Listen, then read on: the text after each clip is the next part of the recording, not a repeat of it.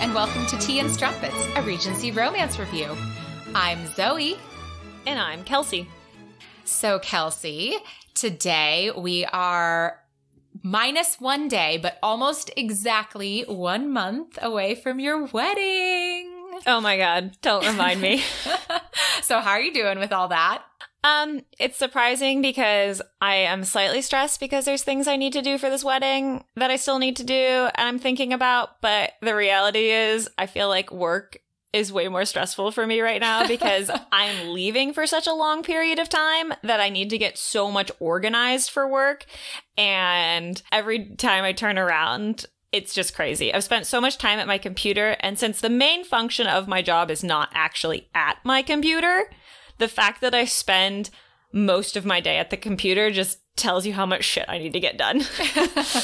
Well, you'll get it done. And the truth is, I think we're very much alike in the fact that like when we are away from something, we want to make sure all the ducks are in a row and all contingencies are planned for. But usually everyone around us makes it work. So yeah, I know. And I know that people are competent and they make it work.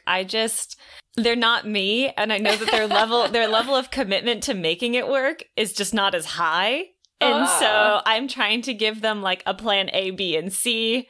Really, I just need to give them plan A and they can figure out B and C. But yeah, well, that doesn't sound familiar at all. I have no idea what you're talking about. Oh my God. Yeah, that's me too. Hopefully none of my coworkers listen to this podcast and hear me say that their commitment to making it work isn't as high. Well, you'll hear about it if they do, I'm sure. Oh, excellent. Excellent. So before we jump into the book that we've read this week, though, I have a question. Kelsey, speaking of our relationships here, how does your competitive nature affect your relationship? That's a great question. So I find myself to be a chill person, but I definitely have a competitive edge and I get competitive about weird things. And unfortunately, my future spouse is the same way.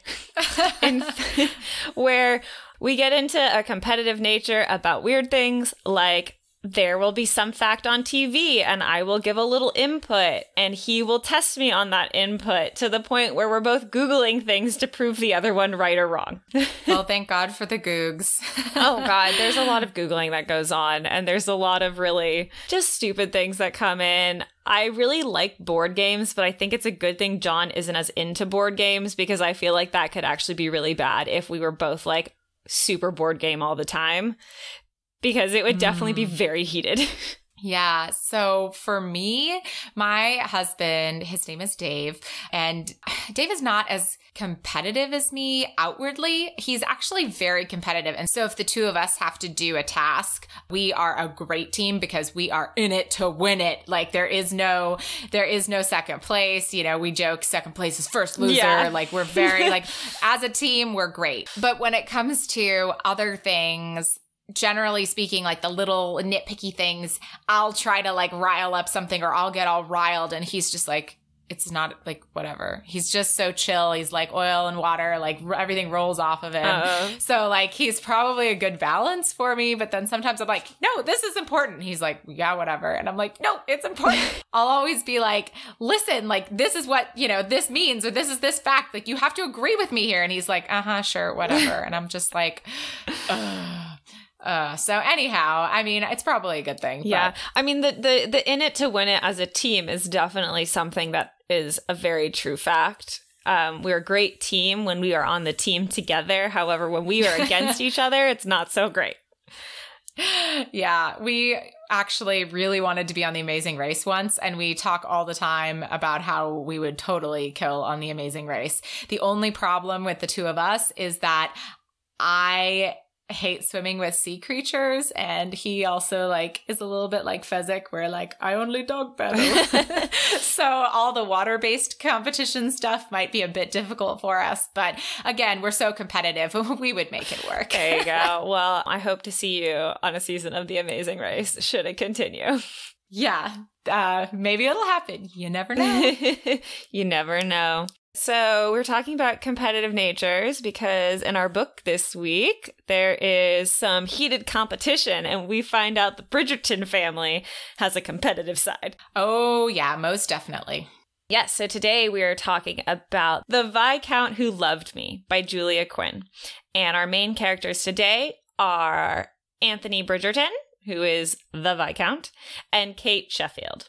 So today we have a couple of history facts that really relate to this book. So we're going to skip right past our author facts to get straight to those. Yes. So today we're going to talk about the history of Pall Mall, which is basically an early version of croquet. And this comes to play because the Bridgertons are very interested in Pall Mall. How do I say it? Pall Mall. Sure. There's a French version, I remember that they say it, that looks like more of the way you said it the first time, but I couldn't even try to replicate that. So we're going to say Pall Mall. All right, Pall Mall. Like the Californians we are. Heck yes. So tell me more about Pall Mall. So Pall Mall derives from Latin, meaning mallet and ball, and it was first brought to England between 1630 and 1685 with King Charles II of England.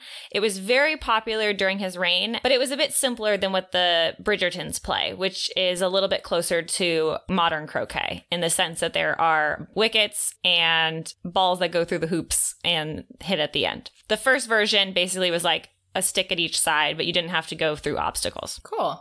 And fun things, as they say, some early versions of Pall Mall were played over the distance of like a golf course. So imagine how large a golf course is. Like that's what they were playing Pall Mall over. Whoa. So while it was a little simpler than croquet, you could play it over a longer distance. And then they even had indoor versions of it, which were kind of like a billiards thing where it was just a small indoor version of it. And then you had the modern iteration of croquet where it's kind of played as a lawn game in the backyard or front yard, as it were. I have to say, after reading this book, I really wanted to get myself a croquet set, and I realized that my backyard is a little bit too small to fully enjoy a good game of croquet. So I refrained for now. I have no backyard for croquet. I do not have that type of yard.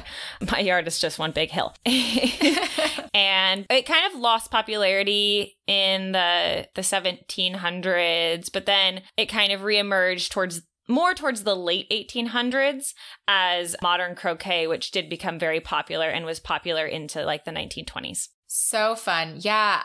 I once went to a bachelorette party that was Downton Abbey themed. And so there was a croquet set and we took the most ridiculous photo of all of us like posed with like very like prim faces with croquet. So I'll have to dig that up and put that on our Instagram. It's pretty epic. Excellent. All right. So what's our next history fact, Zoe? So our next fact comes about because of a sad dimension of our story. And we did mention this in the first book, and it revolves around how the late Viscount Bridgerton died, which is Anthony's father. So Anthony's father died from a bee sting. And as we learn in this book, he didn't die the first time he was stung by a bee, but he died the second time he was stung by a bee. And back in the early 1800s, there was really no explanation for this. And Anthony really wrestles with it in the story. And it's a big part of his character, just his whole relationship with his father and how he deals with his father's death. So I wanted to talk a little bit about anaphylaxis and kind of in conjunction epinephrine, just the history of that because it wasn't around at this time. So anaphylaxis is Greek for without protection, and it is a severe allergic reaction that occurs when the body launches a full-scale attack on a seemingly innocuous substance. Like a bee, right? Lots of people get stung by bees. It hurts, but it's not the kind of thing that kills us. So in the most serious versions of anaphylaxis, the body's blood pressure plummets and all of the airways close off, meaning that the person can go from eating dinner to fighting for their life within moments. And that's what happens to Anthony's father. So this kind of came about as a discovery from French physiologist Charles Richet, and he was actually awarded the Nobel Prize in 1913. So this is 100 years after we're talking this Bridgerton story. He is responsible for describing and naming the phenomenon of anaphylaxis. And the way that he found it is that he was studying basically poison and the effects of poison and if people could potentially get immune to poisons. So they were using a sea anemone toxin, and they were using dogs at this time to do their studies. And all of a sudden one day, it was the second injection of these dogs, and 8 of the dogs died sadly that day immediately after being injected. So that was how kind of this first known thing happened, by a very, very minimal amount. Anyhow, so in general, the research for anaphylaxis really helped elucidate hay fever, asthma, other allergic reactions to foreign substances, and explained some previously not understood cases of intoxication and sudden death, like Anthony's father. So obviously, very important discovery, very interesting. And I also recommend that you listen to the Sawbones episode on the EpiPen. This is another podcast called Sawbones. And their EpiPen is from August 2016. And they have the whole story of these science cruises with Prince Albert, where they go chasing after a Portuguese man of war to get the toxin. And then they end up with sea anemones instead. Anyhow, they have a really comprehensive version of all those events. And it is quite interesting. So I recommend that. But what I do also want to mention is that Richet was not only a Nobel Prize winner for his work on anaphylaxis, but he was also a eugenicist. Excellent. And a paranormal researcher. So we can also thank him for coining the term ectoplasm in 1894. And he also advocated the sterilization and marriage prohibition for those with mental disabilities. What a winner. I know. He expressed his racist and eugenist ideas in his 1919 book, La Sélection Humaine, and he was a firm believer in the inferiority of blacks, comparing black people to apes and intellectually to imbeciles. I feel it is important to say all of that because although we can thank him for his great work and his discovery for anaphylaxis, he is a pretty awful human being. Yes, he's one of those did great things for mankind, but was actually a huge prick. Yeah, that's one way to put it for sure. But I think it's interesting to also note that epinephrine wasn't available as a drug until shortly after 1900, and the EpiPen wasn't invented until 1987. So we're talking basically, close to 200 years after the setting of this book before really anything that could have saved the Viscount. So I just think that's pretty interesting. And, epinephrine is considered a vital drug, yet it's still a costly burden to many patients who need it today. So a hot topic for sure. Yes, for sure. All right. Well, we have lots to talk about, so let's move on. So we are going to be talking in this book about a couple of choice themes that we are coming across very regularly. In this book, we're going to find our enemies become lovers. Yeah, that's definitely, I would say, the main trope of this book, but there's a couple others. So we've got our main characters are caught in a compromising situation. Ruh-roh. And both of them have some secret pain and some scars from their secret pains. Exactly. So that makes for some interesting book. Luckily, this is not as trope heavy as some of the other ones. This is true. It is pretty straightforward. So let's get right into it. So as a reminder, our main characters are Viscount Anthony Bridgerton and Kate Sheffield. So first, we shall start with our prologue. Anthony Bridgerton had a very close relationship with his father. His father was really kind of the best of men. They describe him as a guy who didn't shun his children. He took great pains to take Anthony, who is his firstborn, out on walks in the countryside and was really close with him. And then when Anthony had younger brothers, he brought the brothers along. And then when they had a sister, he didn't shy away from including the sister in their adventures. He was very close with his children, and Anthony really idolized him and considered him the best version of a man and all he could hope to aspire to. And Anthony never begrudged his dad giving attention to his siblings because he always felt that as the oldest, he'd known his father for the longest, and so that made them have a special bond that could never be towed upon by any of the siblings. And unfortunately, as Anthony arrived home at the age of 18 before university, he finds Daphne in the hall and she's crying, and he sees that she just looks heartbroken, and she tells him that father is dead and he was stung by a bee. And Anthony at first scoffs at the idea and says he couldn't die by a bee. He's a healthy, strong man. How could he be felled by an innocent little bee? So he rushes upstairs where he sees his mother is just completely distraught and is crying and is almost lifeless. And he takes in the tragedy and takes the burden of the family. And he sits with his father that night, through the night, once his mother goes to bed.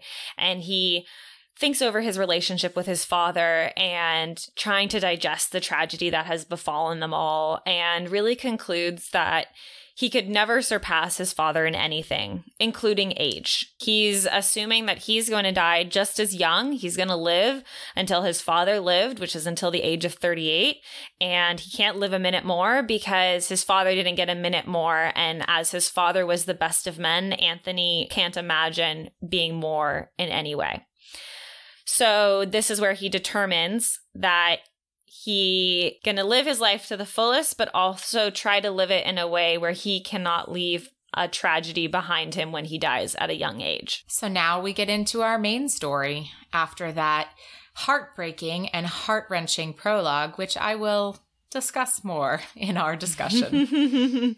Yes. So now we meet Kate Sheffield, who is having her first season in London at the age of 20, which is old, yes, but it's because the family has had to bring her sister and her out at the same time. And Edwina is 17, just about to turn 18. And Kate is also just about to turn 21, but that's besides the point. So her family, they kind of live in genteel poverty. Kate's father passed away a few years ago. They have enough money to get by, but not enough that they can just fling it all around. So they make the effort to have one season. Kate's a little older. Edwina's a little younger, but they're making it work. Hopefully one or both girls makes a decent match. If they don't make a match, though, it's not the end of the world because they do have enough money that they can support themselves, modestly as a family if neither girl marries. And they're kind of pinning their hopes on Edwina, though. She was instantly declared the incomparable for the season, and Kate's fine with that. She really doesn't feel any envy towards her sister. She knows she's playing her. Edwina's petite and blonde in a perfect English rose, and Kate knows that Edwina is just as gorgeous on the inside as she is on the outside. So Kate is just fine with being the incomparable's older sister with her brown hair, brown eyes, and a little too tall for most men. I also you had a note here about Edwina. You wrote, after she's gorgeous and kind on the outside, yada, yada. You wrote, she's also a secret bookworm, which I love. And now I want to read books about secret bookworms all the time. That is a trope that I could get behind. Oh, yes. So Kate, she's a little tall. She's also a little clumsy. She doesn't find the pretty things like simpering, mincing, and dancing to come naturally to her. She feels a little awkward in her skin, but she's learned to live with it, and she's okay with it, actually. She's very fine with Edwina getting the attention, and she's just going to make sure Edwina makes the best match possible. This would not include Anthony Bridgerton. Absolutely not. No. According to Lady Whistledown, Anthony Bridgerton is an absolute rake, and Kate is very fond of Lady Whistledown because she's mostly right after all. She's usually right in all things. Yes. So if she says Anthony Bridgerton is the worst of the rakes, then he must be a truly horrid person, and Edwina should avoid him at all costs. And of course, like the last Bridgerton book, we get a delicious bit of Lady Whistledown at the beginning of every chapter. Yes. We also find out that Kate is the proud owner of an overweight corgi named Newton, to which my notes said, Korg! Luckily, Kate's not that worried about Anthony because, for all intents and purposes, the ton knows that he's not planning to marry. However, Anthony has decided to get married. Yep, he's finally realized, he's 29, he's almost 30. He only has 8 years left to live, so he better settle down and make himself an heir. Yes, and of course, being a man, he decides upon the season's incomparable as his wife. He does come to it in a discussion with his brothers after he shocks them by announcing his intentions, whereas Benedict falls over in a chair and Colin spits out whatever it is he's drinking when he announces it. Mm-hmm. But then he asks who the season's incomparable was. They say Edwina Sheffield is considered the incomparable this year. And it is really important that he not marry someone who's stupid. He would like his children to be at least somewhat intelligent. So he asks if she seems intelligent. They say, yes, to all intents and purposes, she's not an idiot. So, of course, perfect. She's pretty and not stupid. I'll take it. Yeah, it's nice to be so decisive, I suppose. Yeah. And I do want to point out that coming into this book, we just read the last one where we pretty much called Anthony the ass. So far, he hasn't actually done any assery yet in this book. No. And he's a little bit different in this book than other books. We get some glimpses, but so far, he's a fine man. Yes. There's nothing against or for him yet. He's pretty neutral. He's making decisions, but we know his basis for decisions. He's very thoughtful about said decisions. Yep. And he is warned by Colin, however, that Edwina has claimed she will never marry without her sister's approval. So that has been remarked upon by the Ton as a very odd thing. Nobody has done or said such a thing before, but Edwina and her sister are really close. They have a great relationship. Yes, Kate's relationship with Edwina, even though she's her half-sister, and her stepmother, Mary, who is Edwina's mom, is very close. She loves her family to pieces and is a champion for Edwina in a lot of ways. Partly why Anthony has chosen Edwina in this most cavalier manner is because he is determined to never fall in love with his bride. That is his end goal. He's going to get married and produce an heir, and while he knows love exists and he treats it very sacredly, he does not want it for himself because he does not want to replicate the tragedy that his mother suffered when her husband died young. Yeah, he basically thinks that he can shoulder the burden of knowing that he will die young, but if he had love, it would be too hard for him. So he is avoiding love at all costs. And I meant to write that as one of our tropes because we see that a lot in books where we have a hero that's like, I refuse to fall in love. Yeah. So this is the... That should be a trope for sure. Unwilling to fall in love hero. So then after we've figured out what all of our characters' purposes and intents are, we arrive at this evening's ball. Yes. At the ball that evening, Kate, Sheffield, and Edwina are there, as well as the Bridgertons. And Colin meets Kate. And once again, I love Colin. Yeah, he's pretty great. He's pretty great. And once Mary introduces Kate to Colin, Mary runs off to speak to Mrs. Featherington. Who wants to speak to Mrs. Featherington? I don't actually know. But apparently Mary really needs to speak to her. Yeah, I think it's more of a ploy to get Kate and Colin talking. Oh, for sure. They have a really great conversation, which once again proves Colin to be everyone's favorite brother. Oh, yes. To just convey what they spoke about and how it went, I'm going to convey a couple of these quotes. So Kate is kind of skeptical of Colin because of his brother's reputation. So she says, "It had occurred to me that you might be rather like your brother. That is all. My brother, the Viscount," she said, thinking it must be obvious. "I have 3 brothers," he explained. Oh, she felt stupid. I'm sorry too, he said with great feeling. Most of the time, they're a dreadful nuisance. Oh, it's so cute. Yes. Kate discovers in this conversation that the Bridgertons are devoted to the family unit, which is actually a good thing for Kate because she's the same way. They converse a bit more, and Colin decides that Kate must meet Anthony. She's already claimed that she wants nothing to do with him, and Colin also knows that Anthony is going to pursue her sister. Kate doesn't know that yet, but Colin does. I also think that the moment that Colin meets Kate, he realizes that Kate is going to vex Anthony 100%. 1,000,000%. And also, like, yeah. I think it's true. And he even says, "Yes," he said, still sounding most heartily amused, "you must meet my brother." "The Viscount?" she asked with disbelief. "Well, you might enjoy Gregory's company as well," he allowed. "But as I said, he is only 13 and likely to put a frog on your chair." "And the Viscount is not likely to put a frog on your chair," he said with an utterly serious face. It's so good.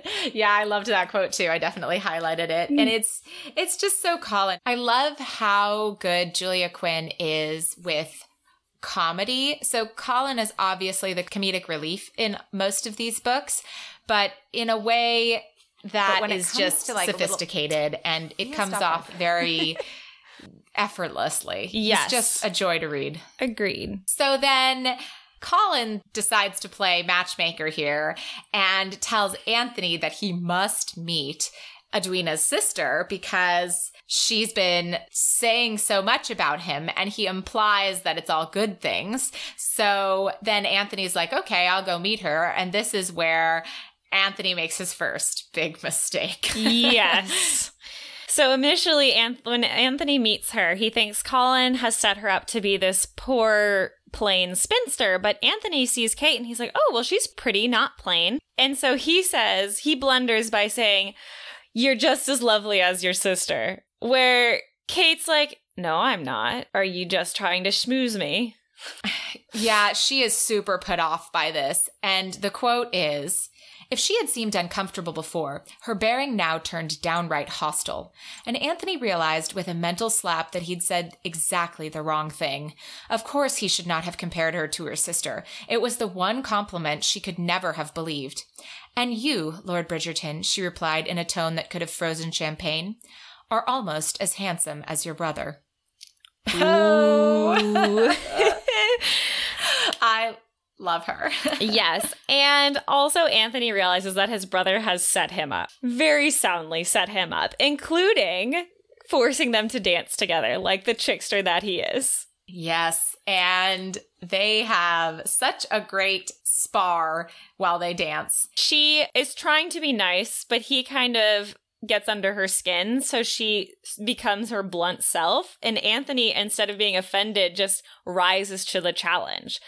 And that's really what it is he sees her and their conversation as a challenge that he must win. Yeah, so even though Kate says, you will never marry my sister, Anthony says, oh, he will. If he asks Edwina, she will say yes. So the challenge has been made. Yes, it has. And the next day, Anthony comes out guns blazing and pulls a move that he knows will work. Oh, yes. So he pays a call on the Sheffield house and stealing a trick from Simon in book 1, which he also openly admits that he did.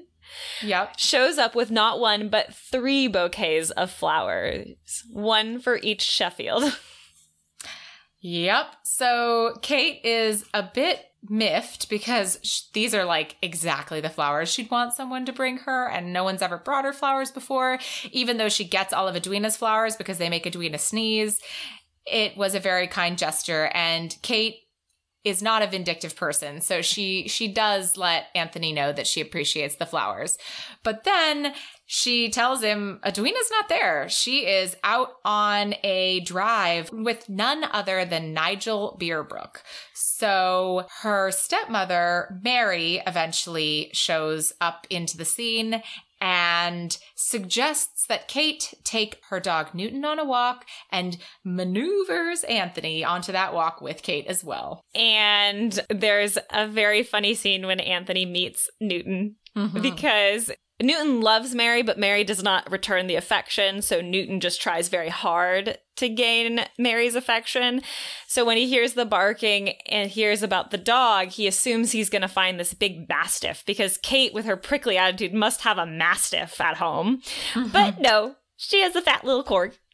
Yeah, so cute. So Kate and Anthony head out of the house with Newton. So on the walk, they start to converse, and while they are trading barbs here and there, Anthony finds that he actually is enjoying his conversation with Kate, and he's finding her rather to be pleasant to be around. And as they're walking, they bump into each other, and he notices her intoxicating scent, an odd combination of exotic lilies and sensible soap. And actually, I'll be honest, this is one of the better descriptions because I was like, ooh, that's nice. Yeah, lilies and soap. So great. I'm into it. And she also smells the clean, soapy scent of him because, Scent is so important, guys. It really is. Got to know what they smell like. Exactly.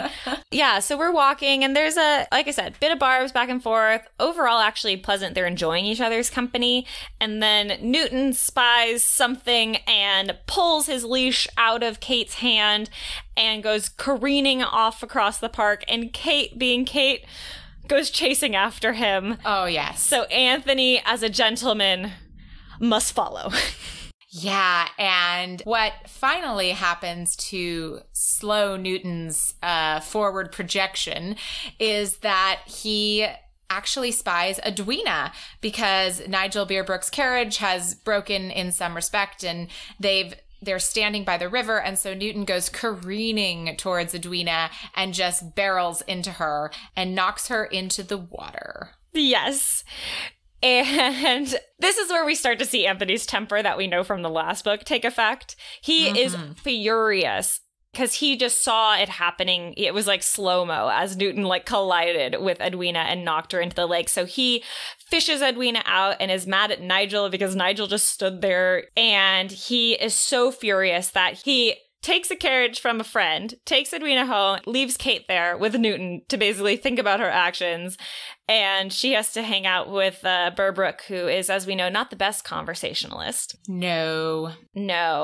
So Edwina gets a cold from her dunk in the lake, and so she's not seen in society for a while. Kate and Mary have been avoiding social events, but on the night of the Bridgerton musical, even though Edwina needs one more day of rest, Mary declares that Kate must accompany her to the musical. Kate's not really in the mood to see Anthony Bridgerton, so she's kind of hoping to hide. And Anthony Bridgerton is kind of not in the mood to see Kate, mainly because he can't stop thinking about her, and he's having erotic dreams about her. You know. So they kind of want to avoid each other, but Kate also notices, because she's very skeptical of his rake persona, she sees the soprano making eyes at Anthony Bridgerton and him not really doing anything to shun it. He's kind of like asking for it.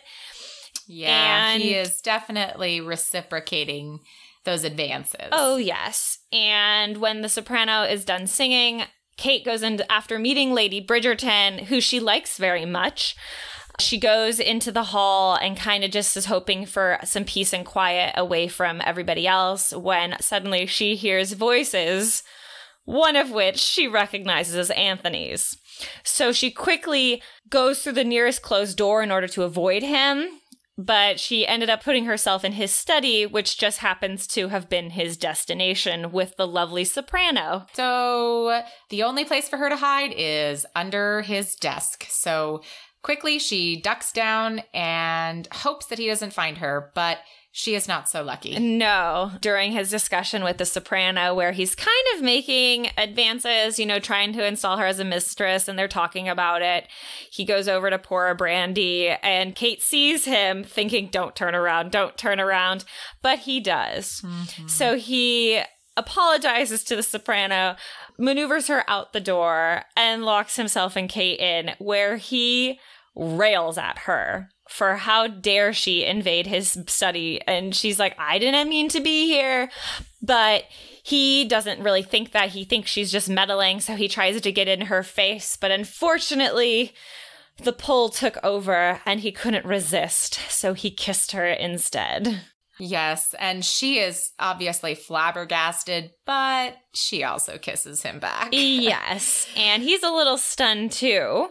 But he kind of just goes with it because he's really enjoying it. Eventually, they break away from each other and they trade barbs. And this is where we see the ass of old come out.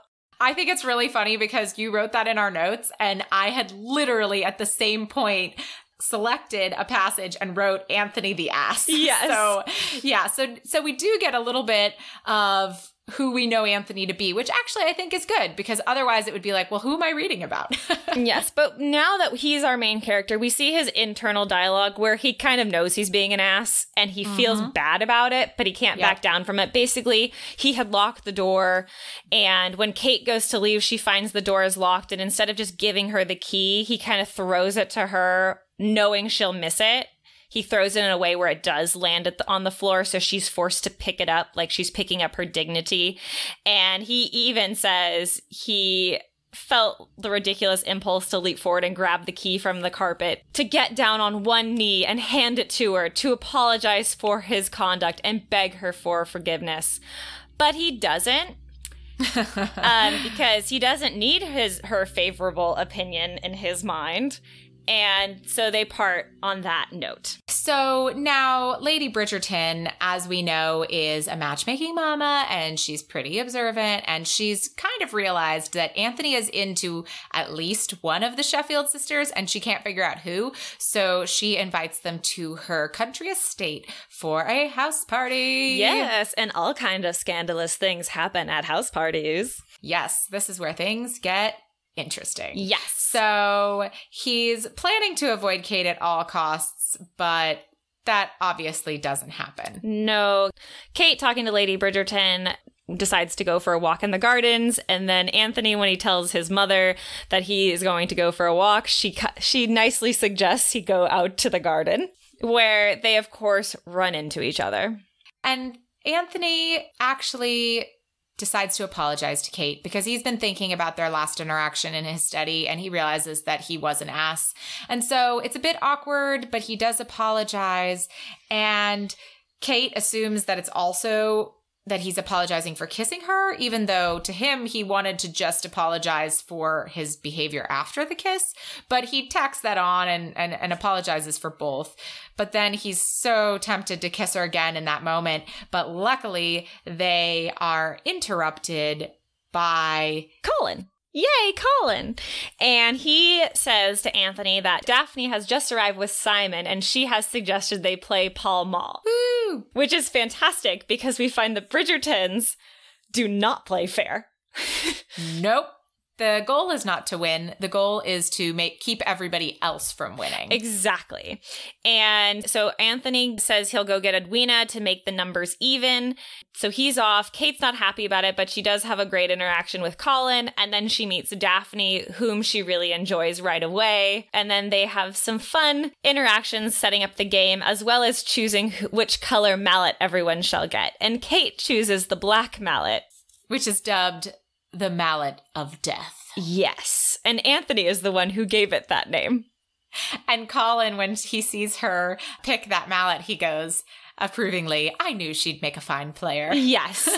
And so then, since Anthony and Edwina are not back yet, and no one really knows why, the siblings, being siblings, conspire to give him the pink mallet, because while the purple one's left, he'll hate the pink more. So they literally chuck the purple one into the shed, leaving only the pink and the blue left, which of course they give Edwina the blue one, so Anthony is forced to have pink. To match her eyes. It was already decided. Yes. And I'm not really going to do justice to the game, so I'm just going to read a couple quotes from the game to convey the fun that it is in seeing the Bridgerton siblings in their element, and how Kate actually would make a great Bridgerton. Ha-ha. Why, Edwina whispered in Kate's ear, do I get the feeling I am intruding upon a family spat? I think the Bridgertons take Pall Mall very seriously, Kate whispered back. The three Bridgerton siblings had assumed bulldog faces, and they all appeared rather single-mindedly determined to win. Colin, Daphne cut in, don't curse. There are ladies present. You don't count. There are two ladies present who are not me. She ground out. Daphne turned to Kate and Edwina and explained, bad sportsmanship is a requirement in Bridgerton Pall Mall, I'm afraid. And finally, after Kate sinks Anthony's ball into the lake, you don't win, Anthony snapped. Oh, it feels like I've won, she reveled. Colin and Daphne, who had come dashing down the hill, skidded to a halt before them. Well done, Miss Sheffield, Colin exclaimed. I knew you were worthy of the mallet of death.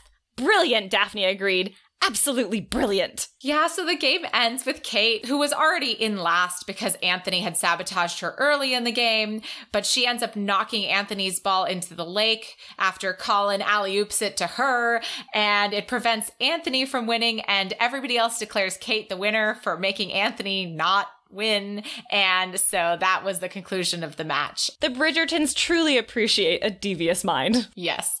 So after the game, Kate and Anthony are fishing the pink ball out of the lake and kind of get left behind, and they're becoming a bit more friends than rivals.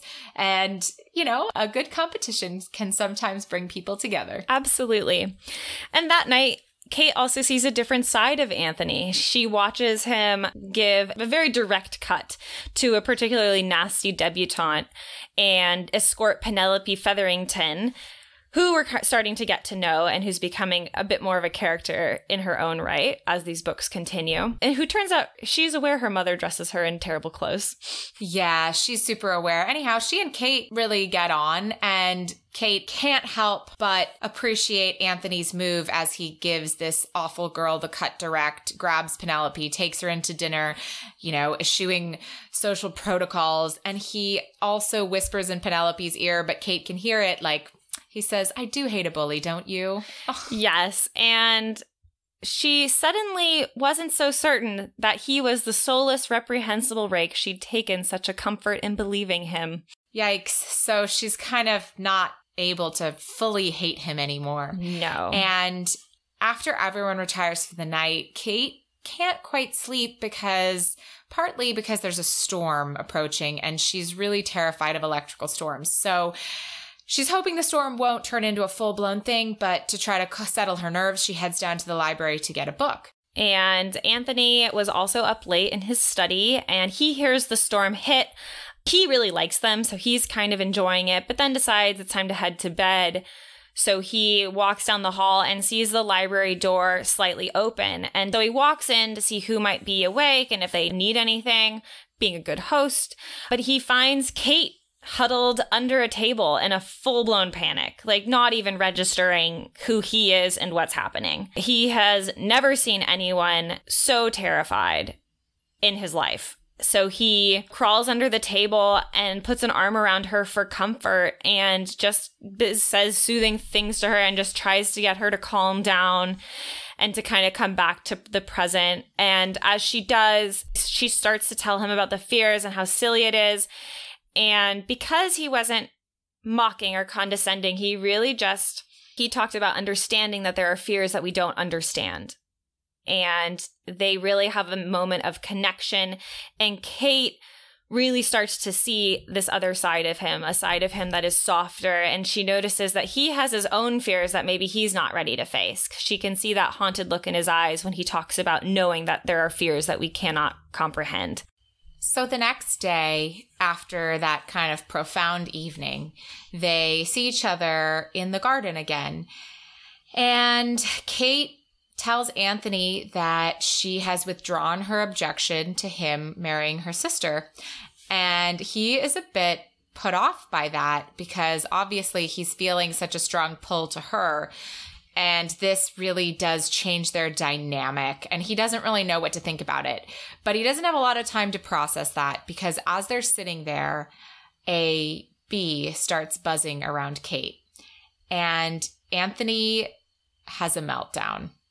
Yes, and the bee ends up stinging Kate, which for her, she says, ouch, nasty bee, poor thing, and brushes it away. And Anthony just goes pale and panics, and she tells him to stop acting so strangely. It's not going to kill me, to which he simply replies, it might. And he, in his panic, is like trying, it stung her near her collarbone, and he's like trying to express the venom, and then he's like, I can't. And so he obviously, the next thing that comes to his mind is to try to suck the venom out.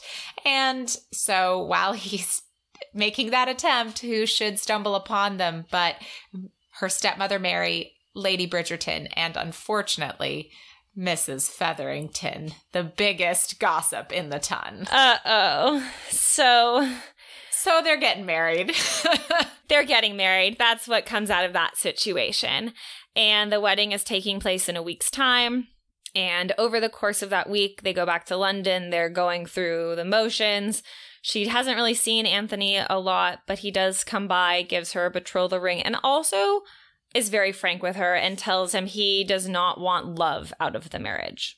And yeah, so he was so worried about getting married to Kate kind of earlier in the book because he thought, he didn't quite admit it in so many words, but he thought she was maybe someone he could fall in love with. But once this situation happens and they have to get married, he kind of goes, you know what? She's actually going to make a great wife, and tries to convince himself of a lot of things that, are very unlikely. So, so he does tell her, though, like you said, that this is not going to be a love match, but it is going to be a very good match for both of them. Yes. And Kate's a little put off, but he kisses so very nicely. Yeah. So she doesn't really understand, but she goes with it because, as you said, he believes it's going to be a very good match, and she has learned to really like Anthony. So the night before the wedding, she gets a talk. Her talk is much better than Daphne's talk. Much better. Her stepmom, Mary, is great. And, as a reader, I don't need an explicit sex talk about the mechanics because that's not what I'm really here for. But Mary does give her a really good talk where she talks about her own personal experience with her first marriage versus her second marriage. And it's really heartfelt. And I thought it was so leaps and bounds and, galaxies away from Violet Bridgerton's attempt. And I think the biggest thing Mary does is she reassures Kate that Anthony's a man that's going to consider her in all things. By the way he treats his family, he's going to really do his best to consider her in all that he does. Yeah, so then we have their wedding night, and it's encounter number 1. Yes. She tries to put it off. It doesn't work. But it's okay. She ends up being very happy she decided not to put it off. And they kind of settle into the routine as a married couple. He goes and does lordly things all day, and she makes calls and does this and that. And then at night, they have good times together. They are really enjoying their nights together, and they are separate during the day, but Kate doesn't see anything wrong with it. Anthony's just very busy with all of his things. So one night, Anthony had come home early and they ended up getting it on. I don't know if that counts as encounter number 2. It was kind of a weird scene. Like, it started but didn't finish, so I don't know if it counts. I honestly don't even remember it. There you go. I'm not going to count it then. So they skipped a ball and they ended up just hanging out with each other instead. And all of a sudden, as Kate is sleeping, Anthony is awake and he hears a storm approaching, so he tries to comfort her. But Kate, even in sleep, notices the storm and has a full-blown panic. And when she eventually wakes up, they talk about the panic, and he tells her that she was yelling out for her mother in a very childlike voice during the storm. So he thinks that maybe she should go talk to Mary about it. And she does, and Mary apologizes for not telling her sooner. But it turns out that there was a storm the night her mother died, and it kind of knocked a tree through the window right when her mother died, and Kate was in the room. So it's been very traumatizing for her. The biggest thing that comes out of it, though, is that Anthony was there for her. And in that moment, she realizes that she loves him because he sits with her and he holds her hand and he's there while she's discovering this, and he wants to support her in this. And he also realizes that he loves her because she is a strong person and she has faced her demons and she's won, and Anthony is jealous because he has not been able to do the same. Whew. So now he has a lot of internal conflict because, God damn it, he loves his wife.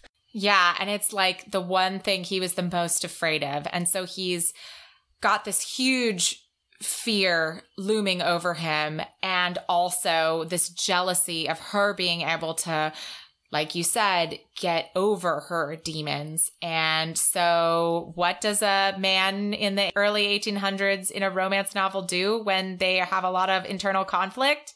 They go get drunk. Yep. So the next morning, they had talked about it at night. Anthony just left the house. He ended up getting drunk. Kate's like, "You going to be back?" He's like, "Later."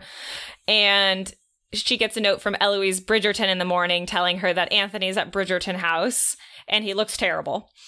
So Kate goes in to try to talk to him, and he really doesn't want to talk to her. He's like, "I need to figure stuff out." So Kate leaves him to it. She's like, "Well, fine, but you need to come home because you're definitely not going to figure it out on your own."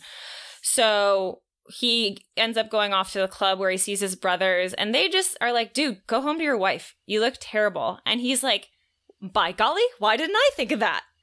Yeah, I think they even tell her, like, "Go tell her you love her," or something. And yeah, finally he's like, I should do that. I love her. And so he goes running off to find Kate. Yes, Kate's not home, though. She's out for a drive with Edwina and her new beau. So Anthony heads to the park. When he arrives at the park, he sees a carriage careening out of control, and he sees that Kate and Edwina are inside the carriage. So he tries to gallop up to help, and then it hits a rock, and he sees it. Basically, he sees a carriage accident happen in which Kate and Edwina are involved. And Anthony could only watch in horror as his wife died before his eyes. But she doesn't actually die, guys. That's just his thoughts on the matter. So Edwina is out of the wreckage and for the most part, okay, shaken. She's trying to get to Kate.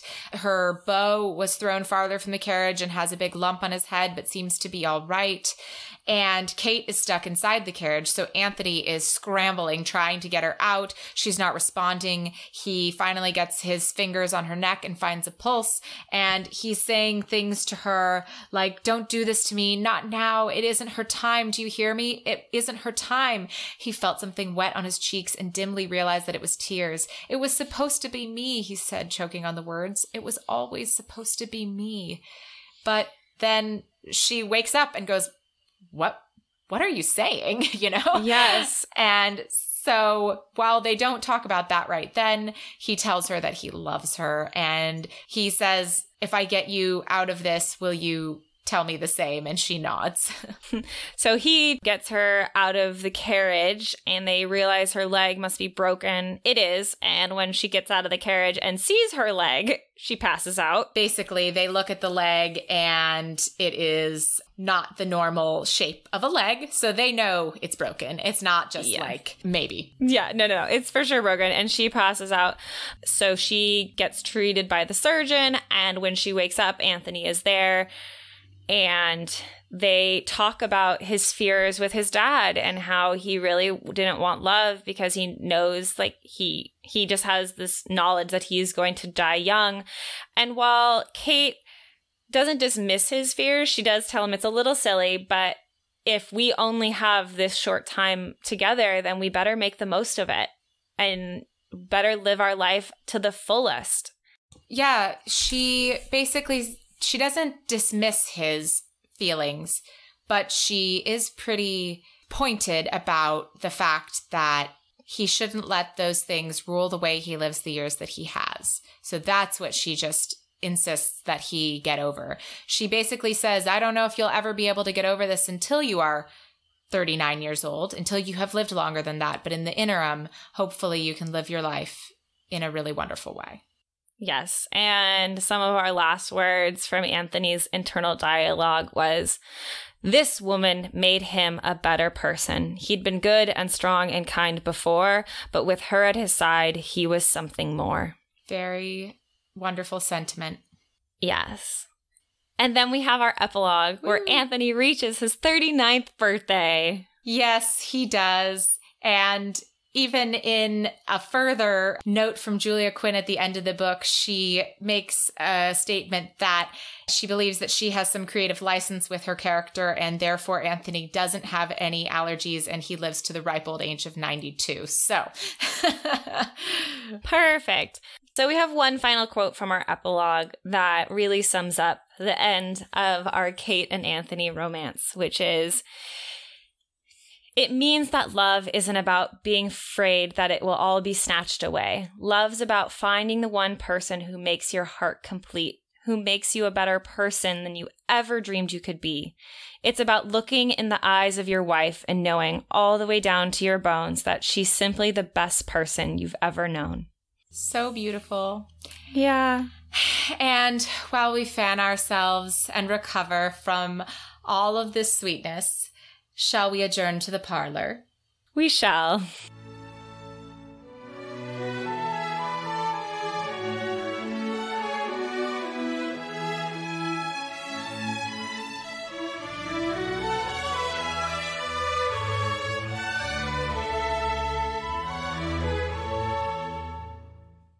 Hello, lovely listeners. So just a bit of housekeeping here in our parlor.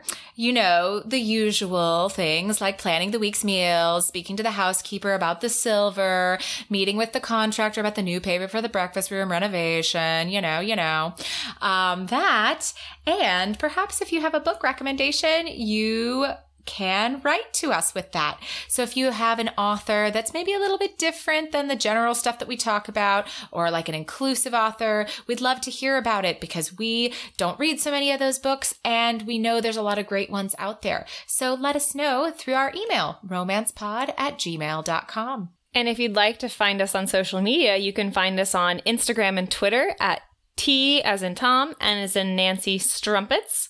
We're also on Facebook at Facebook/T as in Tom and as in Nancy Strumpets. And we're also on YouTube where you can find all our episodes. And if you really want to be in the know, sign up for our email notifications on our website.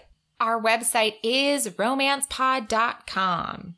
And don't forget to please rate, review, and subscribe.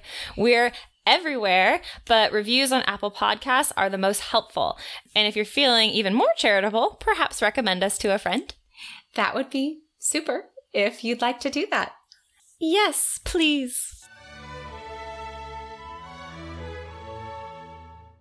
So let's discuss this book. Kelsey, what are your general thoughts? I remembered why I really loved Anthony, because in Daphne's book, I was like, God, Anthony's such an ass. And I couldn't get past it because I had such good memories of him and I couldn't remember why, if he was such an ass. Yeah. And then reading this book, you really see the depth of his character. And yes, he's still an ass from time to time. He still has it. He still has a temper. He still doesn't say the right thing. And he's still very like macho man about it sometime. And he's high-handed. But he has a good heart. And he truly loves his family. He wants to do the right thing. He's a caring individual. He doesn't scoff at someone who's having, fears in a storm. He's someone that even if there's animosity, he goes down and tries to help them because that's who he is. So, and we get a little bit more about his background to kind of help us understand a little bit more too. So I agree. And there's a note actually in the beginning of this book about how Julia Quinn went back to the Duke and I when she was writing this book because the Duke and I was not yet published, and she changed the timeline of when their father had died. So when she first wrote the book, The Duke and I, she had it in there that Anthony's father had died 2 years previously. And to me, that makes Anthony's actions so much more understandable. If his father had died 2 years previously and he had just become the Viscount, he was still very fresh and raw in his grief for his father's death. And all of a sudden he's head of the family and he wasn't expecting that at all. It makes sense why he was so much of an ass, because he would have been struggling with how to be the new head of the family. So to me, all of a sudden that clicked in my brain of this window into Anthony. So if that was the original intent in The Duke and I almost would have forgiven Anthony so much more in that book had it been that his father had died 2 years earlier and he was wrestling with all that. Yes, but I think that having changed it to be 10 years earlier, I think that kind of allows for Anthony to have those deep-seated fears about marriage. Absolutely. So I think you're right. I think the 2 years previously would have given more of an understanding of Anthony and the Duke and I. Yep. But it didn't really give him the depth of character in this book. So he needed the 10 years in this book. Yeah. Exactly. And that's why she went back and changed it.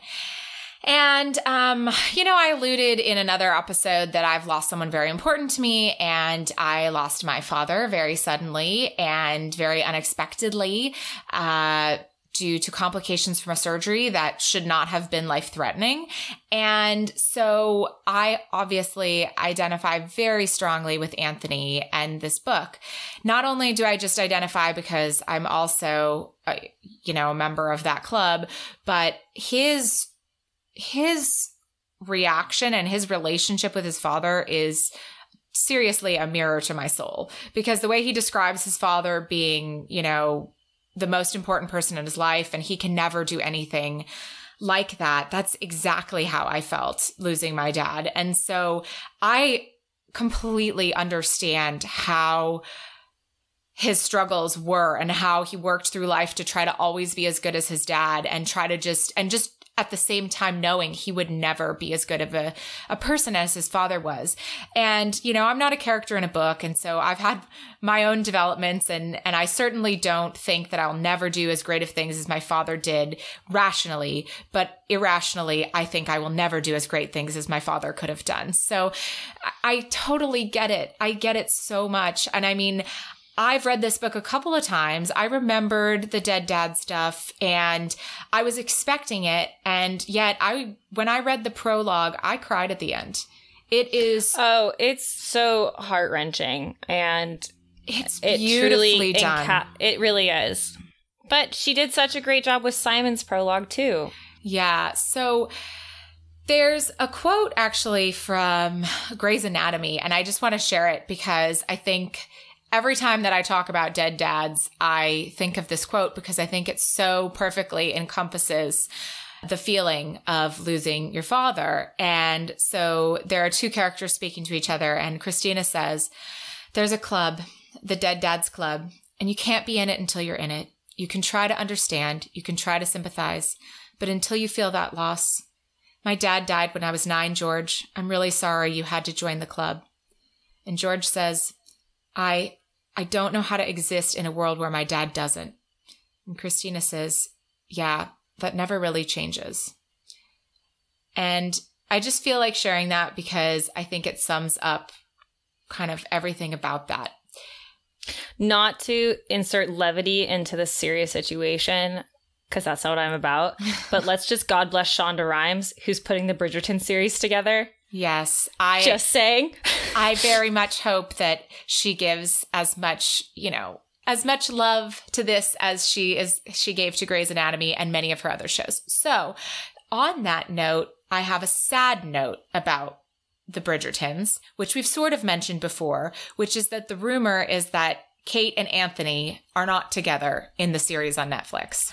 And reading this book, I had such a hard time because the character who Anthony is rumored to be with is Sophia Rosso, not Sophia, sorry, somebody Rosso. Anyhow, she's an opera singer. And it's the soprano. It's the soprano that we mentioned before. And so as I was reading that, I was like really upset because I was like, no, like this is, and if she gets stung by a bee and the whole same thing happens and then they have a marriage of convenience, it's going to be hard for me. I'm trying to like prepare myself for it. And the reason that I feel like this rumor is very likely is because the whole cast has been announced and no one named Kate Sheffield has been cast. So I just hope that they have a little bit of a different love story and don't have Anthony and Kate's love story. I hope so too. I hope it's more just like a side thing where like it's just proving that Anthony is a rake because she's his mistress. Yeah, I don't know. And because we do know that they do mention that Anthony and the soprano did have a thing back in like a while ago, and Anthony, like the whole idea of them making eyes at each other was to try to renew that. So I'm hoping it's not really like a thing and he's not. But then again, maybe there are, I don't know, because I also know that Benedict's love interest has not been cast either. This is why my idea of the seasons being like one book for each season, which is why they haven't casted Kate Sheffield, because Kate Sheffield has nothing to do in Daphne's first book. Fingers crossed. I'm so hoping that that's it, or maybe there's some of the love. Anyhow, okay, let's move back to the book. Besides the point, let's go back to this book. My other thoughts on the book were I really liked Kate as a character. And I remember very strongly liking Kate as a character simply because I think she's just a very good counterpart for Anthony. She does have her internal struggles, where she's like, I'm not as beautiful as my sister. I'm a little bit more plain. I'm a little clumsy, but she doesn't let them really affect her. And like, yes, she needs a little convincing from Anthony, but not a ton. Yeah. She has her insecurities, but she doesn't let that rule her. And I think Julia Quinn did a great job with a, quote, unpretty heroine, because basically, at a couple different quotes, Julia Quinn says something about like, you know, she knew that she wasn't the antidote to Edwina's beauty, but compared to her, it just wasn't the same. You know, her face and her form are pleasing enough. But when compared, it's just not the same. And I get that because, you know, I think of myself, you know, sometimes I'm hard on myself, but you know, I'm a 30-something-year-old woman now, and I do think I'm pretty. I clean up okay, you know. But then sometimes I watch stupid television shows or good television shows, and you just see these absolutely stunningly gorgeous women, and you realize like it's just a little bit of a different category, right? And I don't compare myself to them, but it's just different. No, I just have to remind myself that they have a team making them look that way. And I don't have a team making me look that way. Because when I have someone help me with my shit, oh, yeah, I look very nice. I mean, I felt like I looked pretty good on my wedding, and then I had to, you know. You looked beautiful on your wedding. Well, thank you. It was very fun. It was a great day. We'll talk more about our weddings after you have one. Yes. Not really speaking of weddings, but the idea of a wedding creating a family. I loved that Kate's family was one of support. And it wasn't one of internal tension. It was a completely one of love and support. And I felt like Anthony's spouse needed that because that's what's so important to being the head of the Bridgerton family is that level of love and support for the family and being the head of the family. And this family is so close that I don't think he could have married someone who didn't have that in their life. Absolutely. And I just think, I mean, I think Kate is fun and good too. I liked her. I liked her wit. I liked her strength with her family. And in general, the dynamic of her family with a half sister and a stepmother. And, you know, she's lost her real mother and her father, but they have this just absolutely wonderful bond. And her, you know, we don't have the evil stepmother trope. And I think that's really fun because, I mean, evil stepmother trope can be fun too. But it's nice to see something different. In fact, Mary talks about visiting her mother's grave with Kate, and they would always take her there and talk to her and tell her how Kate was doing. And it's so sweet and so wonderful. It really is.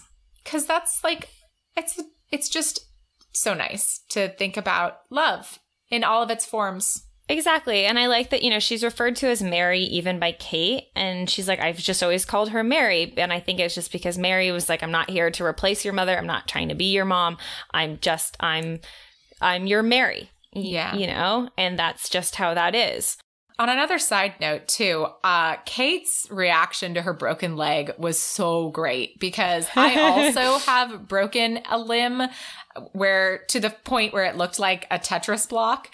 And I, again, could totally relate because, you know, she gets pulled out of the rubble and she's like, oh, wait a minute, where's Edwina? Is she okay? Is she this? And then she's like, yeah, my leg hurts, whatever. And then she looks down and goes, oh, like, and faints. And now I didn't faint, but I did. I fell off my bike and then I started screaming for help. And then I looked over at my arm. It's like I just instinctively knew I could not move. And then I looked over at my arm and there was a little Tetris block. And I was like, whoa. And then it like hurt differently too. Yeah. See, I've also not badly that I did like break my foot. And I was like in the middle of doing something and I was by myself. So like very calm and collected, you know, I was walking 3 dogs and I broke my foot. So I like hobble over to my car, get the dogs in the car, call John. And then I was like, what are you doing? You need to meet me right now. I hurt myself and it's not a good hurt. Like this is definitely like a bad hurt. I need to go to the doctor. Yikes. Because I was like, it's starting to swell. But it was like the second I got off the phone, all of a sudden the tears that I hadn't shed at all, like just came streaming down. And then I was like, you have to get yourself to the location. You need to drive your car now. Yes. So before we move on, one other note about the book that I think is interesting, because a lot of the time in these series, we have crazy ways that parents died. And this book is no different in a way. The way that Kate's mother died was very dramatic and traumatic. But I think it's really interesting that Viscount Bridgerton died of a bee sting. It's the most original death that we have. It's not just absolutely a carriage accident, although we do have a carriage accident in this book. But I just think it adds such a unique dimension to the story. you know? I agree. And I will say, I don't think I've ever had I've never read a book with a parent death that was so on par with this one. Yeah. And not that we want parents to die, but it definitely makes for a lot more dimension and interest for the way that characters respond to something like that. Absolutely. And I think my last comment on the book, you know, talking about Kate, is we have seen Anthony's temper. We know he has a temper. We know he can turn into an ass at the drop of a hat. And I think that Kate does such a wonderful job of not backing down to it and facing it head on, not to goad him into, she doesn't goad him. She approaches him with rationality and just points out where his, like, the flaws in his argument and just kind of stops him in his tracks. Yes, I agree. He could not have a simpering miss to his temper to make him grow and learn how to tamper that temper. So I completely agree. Yes. So speaking of our heroine, what would you rate Kate? I really want to rate Kate like a 9. Whoa. I really like Kate. There's just something about her. She's just rational. And I feel like she has a bit of the badassery that I want from my, like, top tier heroines. I don't disagree, except I don't agree completely. I like Kate. I think Kate had a lot of potential. I wish there'd just been like a little more dialogue between them. We got a lot of kind of exposition and thinking for the characters, and we didn't get quite as much of the witty banter that we got in Simon and Daphne's book that I thought. But I think Kate's a great heroine. Don't get me wrong. I didn't connect with her that much this read. And so I would rate her a 7. I think she's solid. I think she's good. I don't have any complaints about her at all, but I didn't get that passion that I got from some other books we've read. I think that for me, that's what puts her at like a 9 instead of at a 10 for me. Gotcha. Is like, because like I said, I really like her. I like that she is fiery. I like that she's not afraid to speak. And the wit that we did get was great. Yeah. And I think that, you know, had we gotten more of it, she probably would have been up in the 10 region for me. But we're sticking at 9. Gotcha. And Anthony, where does he stand for you? Anthony stands at, I'm going to say like 7.58. Fair. And why? Like, I think all his redeeming I think he's low just because he is like, he can be such an ass and has a temper, you know? But people are human, which is why he ends up in the, like, you know, around the 8-ish category. Because it's mainly because of all his redeeming qualities. And the fact that he was very even honest in his internal dialogue about his feelings for Kate. Like, he was pushing them aside, but then when they kept persisting, you know, was very acknowledging of it. And then when forced to marry her, he accepted it faster than she did. Yes. And he was happy about it. Because he would never have chosen her himself because of his internal conflicts. But when he was forced to marry her, he was like, yes, because this is actually what I wanted to do. But my brain was telling me not to.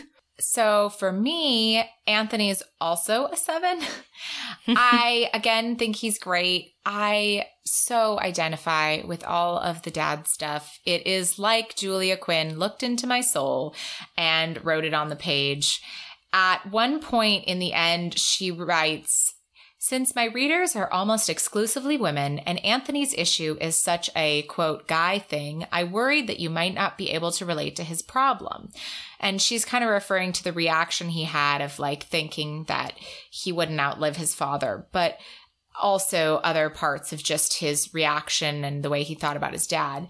And I just want to say, have no fear, Julia. It was honestly like you were writing my life on the page. It is such a clear like window into my soul and who I was all those years ago. And it's just, and to a degree who I am today. But I still, even though I identified with that, and I like that Anthony's got his ups and his downs, I didn't love him. I didn't have that same reaction that I did to Miles, for example, Redmond, you know, when I think I gave Miles Redmond an 8 and I just was gushing over him. And I think Anthony's great. So to me, he's a 7. All right. Excellent. And do you have a funny or best or favorite quote to share? My quotes are a bit more serious. But, as is mine. yeah, but I think that they're very wonderful. So the first one was from the prologue. So this is where Anthony sees Daphne and finds out his father has died. But before he could finish his question, Daphne lifted her head, and the shattering heartbreak in her large brown eyes cut through him like a knife. Oof. Yeah, and that just, ugh. And then this one is at the end of the book when he's talking with Kate about his fears and his concerns and his demons. His voice caught. The choking sound seemed unmanly. It made him vulnerable. But he didn't care because this was Kate. And it didn't matter if she saw his deepest fears because he knew she'd love him no matter what. It was a sublimely freeing feeling. Very beautiful. Yeah. So I had 2 quotes, one of which we actually already shared before. So I'm going to just do the one that I have here. And mine is also a bit of a solemn one. And honestly, you could replace the word Anthony with the word Zoe, and it would absolutely be true. So this is also from the prologue. And it reads, Anthony's father was, quite simply, the greatest man he'd ever known, possibly the greatest man who'd ever lived. To think that he might be more than that seemed conceited in the extreme. So, on that solemn note, let's move to something a little bit lighter, shall we? We shall. So, we've got our encounter counter now. And I, after reading it, wrote down 2 solid encounters. Okay. Makes sense. I think that's where I'm at too. And so for our steaminess rating, the way that I see this is like, I didn't think it was the steamiest thing I've ever read. In fact, like I kind of thought it was like a nice cup of your go-to tea. It's like ready to drink right now. You better drink it fast before it gets cold. I would agree with that, actually. On a steaminess rating. I think I love it on a character development level. Mm-hmm. I love it on a characters just themselves level. I love it in the plot level, but when it comes to like the actual steaminess of the 2 characters, like it's a cup of tea. It's beautiful and nice, but the steaminess comes from the fact that you know they're meant to be together, not because there's some hard wrought sexual tension. Agreed. And for our feminist recap, I rated this as a supporter. Do you agree? I would agree with that, yes. Because, and the reason that I find it to be a supporter is not that like the woman is doing crazy things for society, but it is promoting good relationships between women. You see a lot of interaction between Kate and Mary and Edwina. You also see good interactions with Lady Bridgerton and Kate. And Penelope. And Penelope and Daphne. And so there's a lot of these like supportive female relationships. And so I just think that that's a really beautiful thing to showcase and is a beautiful thing to showcase. And also her stepmother does want to equip her daughter with the knowledge about sex before carting her off to the marriage bed. So I appreciated that. And the scene where Kate finds out about her mother's death, she comes to Mary and, we, in our recap, we kind of breezed over it a little bit, but Mary hadn't withheld this information from Kate because she thought that Kate shouldn't know it. She thought that Kate didn't remember. She didn't think that Kate had any trauma because of it. And that's why she hadn't told her. And when Kate admits that she's been hiding this pain and this trauma her whole life from Mary, Mary is devastated about it. She feels like she fails as a mother. And so they have a really honest conversation. Again, good pictures of women having honest conversations together and supporting each other and growing from it. So absolutely, I call it a supporter. I would also agree with that. And I also just think that each of the women in the book are all strong women in their own regard. Mary is a strong mother figure. Edwina, even though she's pretty, she's not vapid or vain. She wants Kate to be just as happy as she wants herself to be happy. There's no competition between them. Daphne meets Kate and is instantly, I like her. And same thing when Kate meets Daphne, they have an instant connection as friends.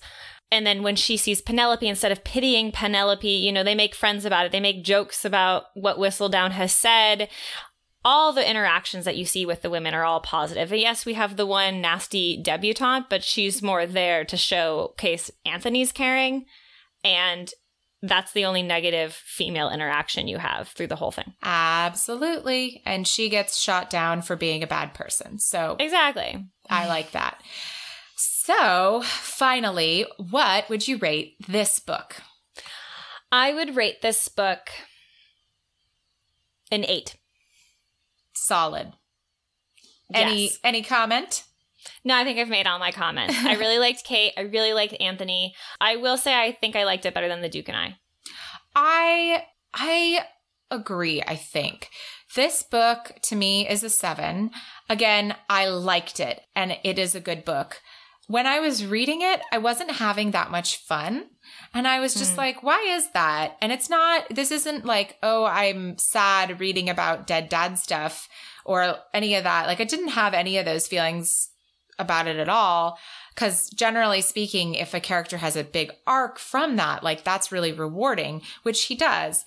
But I just was kind of like, it was missing a little something for me. And I don't know what it was. I think that there are just better books out there. I think if I had really felt vindictive today, I would have said it was like a 6 or a 6.5. But then I started thinking about it and I was like, that's just not true for this book. This book is a good book. It is well written. It's got interesting characters. It's got interesting dynamics. It is feminist supporter. I just wasn't madly in love with it, but I would highly recommend it. So fair. So a 7. I think this is a good book. There you go.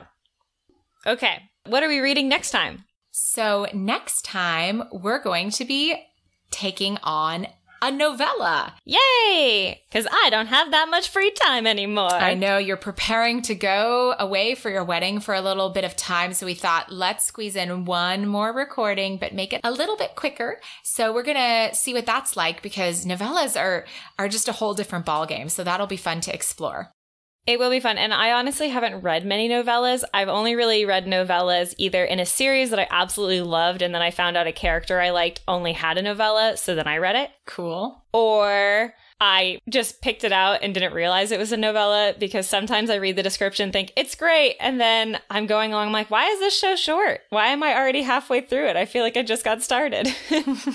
But so yeah, I don't read them very often. So we have chosen the novella from Zoe's favorite series, which is the Brother Sinister series. We're going to be reading book 0.5, which is The Governess Affair by Courtney Milan. And Kelsey has not read this before. I have not read this before. I have read Courtney Milan, so I know the author, but I have not read this one because, as I said, I rarely read novellas. So it's going to be fun and exciting. I know what's to come. Kelsey doesn't, and that's going to be a lot of fun. So join us next week as we read The Governess Affair. Thanks for listening.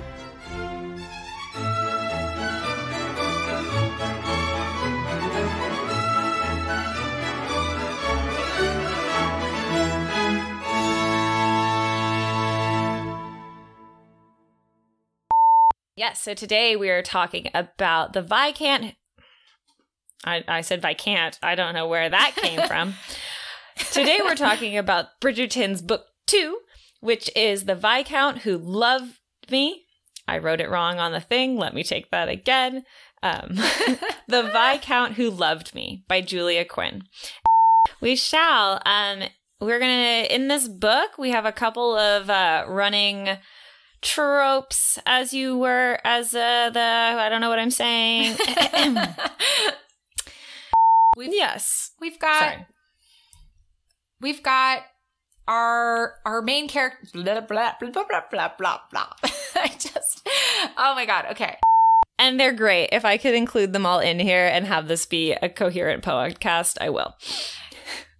I definitely thought about, like, could we do, like, a silly little skit with, like, reading Lady Whistledown? But then I was like, oh, there's just so much to include. Maybe not this time. Maybe a couple books from now. Maybe. Yes. Because she's the same way. That's a note.